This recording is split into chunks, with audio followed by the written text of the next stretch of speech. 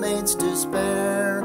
A Capulet was Juliet, and a Montague son was he. But true love taught that names are naught when the heart is young and free. And so we know 'twill ever be.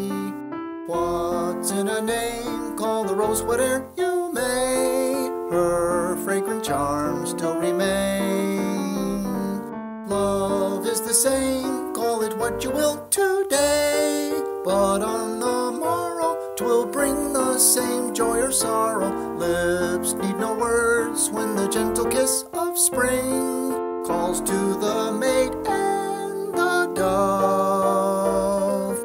What's in a name when two hearts are aflame? Love is always love. What's in a name? Call the rose whate'er you may. Her fragrant charms still remain. Love is the same, call it what you will today. But on the morrow 'twill bring the same joy or sorrow. Lips need no words when the gentle kiss of spring calls to the maid and the dove. What in a name when two hearts are aflame? Love is always love.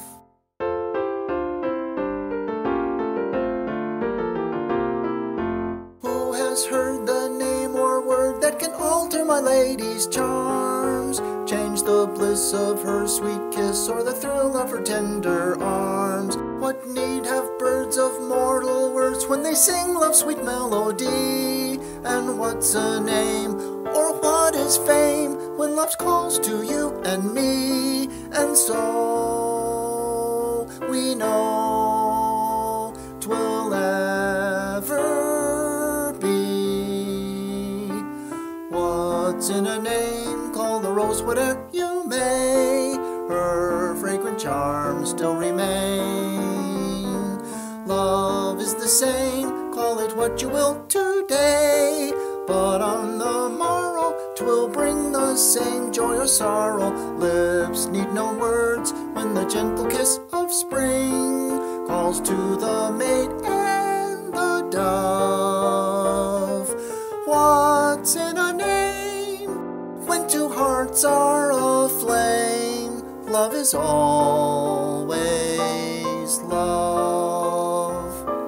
What's in a name? Call the rose whate'er you may. Her fragrant charms still remain. Love is the same, call it what you will today.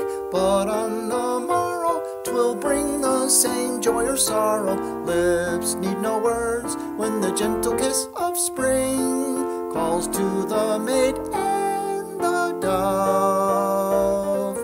What's in a name when two hearts are aflame? Love is all